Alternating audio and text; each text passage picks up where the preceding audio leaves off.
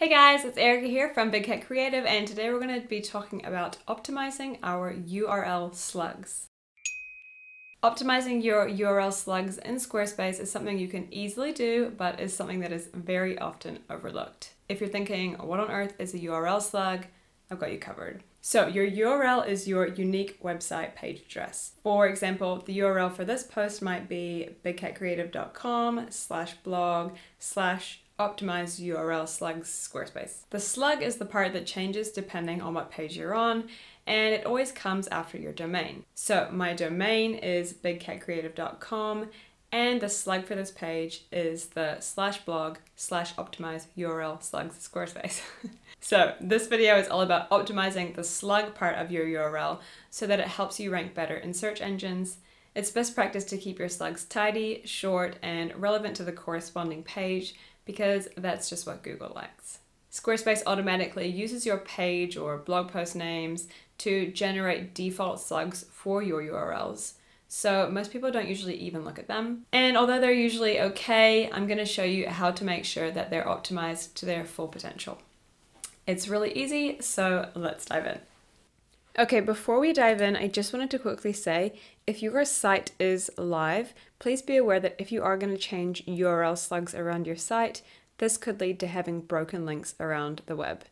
For example, if someone clicks on an old link of yours that goes to a page and you've changed the URL slug of that page, then they will end up on a not found page, which is really bad. So if your site is live and you are planning to follow along this tutorial, I recommend skipping to the very end and watching the part on how to create URL redirects, or click the link I've added in the description below for the Squarespace tutorial on that, because if you set these redirects up, then you can avoid having broken links when you update your URL slugs, which is really, really important. Okay, so first I'm going to show you how to optimize the URL slugs on your regular pages. So this will work exactly the same on Squarespace 7.1 and 7.0. Log into your site and click on Pages. And then for the page you want to optimize, click the little cog next to it, which will open up the page settings. So I'm just going to click on our home page, and that will open up the homepage settings. And you'll see here you have your page title, navigation title, and URL slug. So this is the perfect example of a good title and slug. You want your slug to be short, clear, not have any weird numbers or letters in it.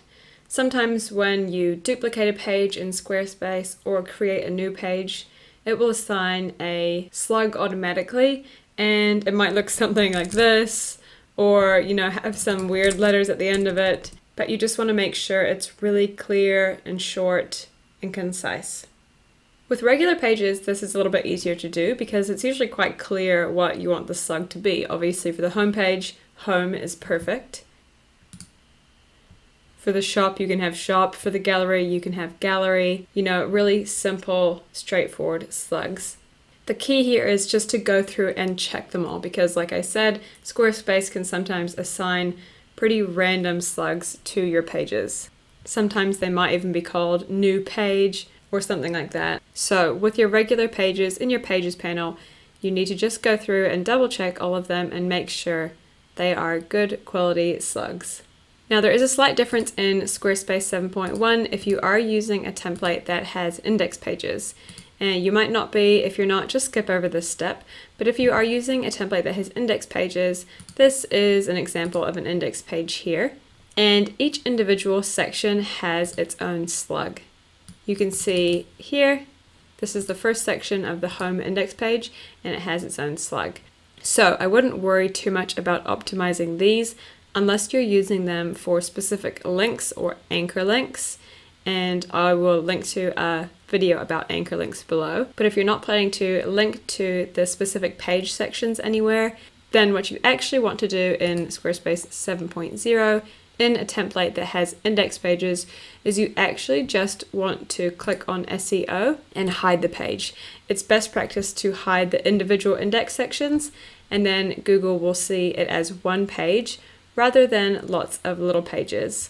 So I go into this more in my post about SEO settings, But this is worth noting here because you don't necessarily have to go through and update the slugs of all of these sections, because you're actually going to turn it off anyway. So no one's really ever going to be seeing those slugs, and Google isn't going to be seeing those slugs.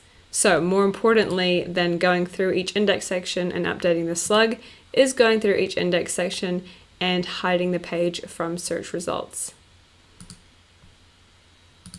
And then this will index the whole page as one, rather than indexing one whole page and 10 different little sections of the page. Okay, so the next thing we're going to look at is in your blog.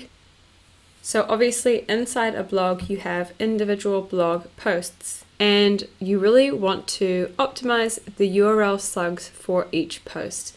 So this is just as important, if not more important, than doing your pages, because blog posts are really important for SEO if you are blogging as an SEO strategy. So it's really important to update these. Also, I find that with the automatic URL that Squarespace gives your blog posts is more often than not a bit messed up and has some weird letters and numbers in it. So it's definitely worth checking these. So the first thing we're going to check is the actual blog URL. So we checked our blog settings URL when we did our page settings, and this one's called blog, so that's perfect. Then we're actually going to go back into settings, click on blogging, and then check your post URL format. So Squarespace recently updated this, so it was best practice, but if you are working from an older site, you might have something different in here. I highly recommend, if you do have something different, changing this to the percentage icon and then the letter T, which is example here. You have your URL, your blog page URL, ours is just blog, and then you have your title, which is what the T stands for. It used to have way more stuff in it. It had the day, the month, the year, then the blog post title, which was totally overkill. So if you have other letters in there, I highly recommend changing it to percentage T and just leaving it like that. And then that's going to give you a nice, concise blog post URL. Okay, so now we can go back into our blog. And you can change your post URL by opening up your blog settings. So on Squarespace 7.1, you just click on the settings. Then under options, you will have your blog URL here. As you can see, this is the one that Squarespace gave me, which is obviously terrible. So what we do is we update this to something custom. My post is called example post. So I'm going to call it example post. Basically with blogs, you just want to use the main keywords and cut out all the fluffy words. So for example, this video is based on a blog post that is called How to Optimize URL Slugs in Squarespace and Why You Should. And I would probably change the URL slug to Optimize URL Slugs in Squarespace. Just keep it really short, simple, and get rid of all of those fluffy words and just use the main points about the post. So it's important you do that with every single blog post before you post it. You can do the exact same thing over in 7.1 by opening up your blog, clicking edit, and then under options, you can update your URL here. So you'd want to do the exact same thing with all your shop items. If you have a portfolio page, you can also do this individually for all of your portfolio items. You can see this one here is called Project 1 dash and a whole bunch of weird letters. Again, it's just checking all of those page settings, shop item settings, blog post settings, portfolio settings, anything that can possibly have a URL, you'll want to check it. So it's actually really quick and easy to do that. I highly recommend doing it before you launch your site, or before you set your blog post live, or before you set your whatever it is live, because if you change it while your site is live, you might end up with some broken links. And if you have been doing that while you're watching this video, I'll show you how to fix it. But basically, broken links are when people click on your old URL from either Google or a link that you've added somewhere around the web, and they go to your site and they end up on a 404 page not found page because you've actually changed the URL slug now. So if you have done that and you do have some links that are broken, you'll want to go back, go to settings, advanced, URL mappings, and you can add some redirecting links here. So basically it means that when people land on the old link, Squarespace will automatically redirect them to the new link or the new page. So if you want to add some of these, you can use this little example here. So just copy this. So what you do is you'd put your old URL here and you put your new URL here, and then just leave that little arrow and the little 301 because that's going to help Squarespace understand. So if you changed the name of a blog post URL, you'd want to add your blog name here and then the post, old post title here. Then we've got blog again, and then we would add our new post title.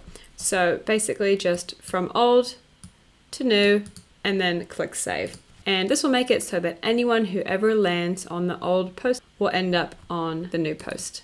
So you only need to do this if your site is currently live and you're changing URLs. But if your site isn't live, don't worry about it yet because no one will actually have the old URLs to click on. So that's why it does make it a lot easier if you do it before you set anything live. And that's it for optimizing your URLs. Just remember to go through each page or collection or item settings. If you can add a URL to it, then I recommend optimizing it as best you can. Adding those keywords, taking out those fluff words like the and what and where, and just leaving in those keywords that describe the page or article or item, and that will make Google and any other search engines really happy. If you have any questions, leave them down below, and as always, thanks for watching.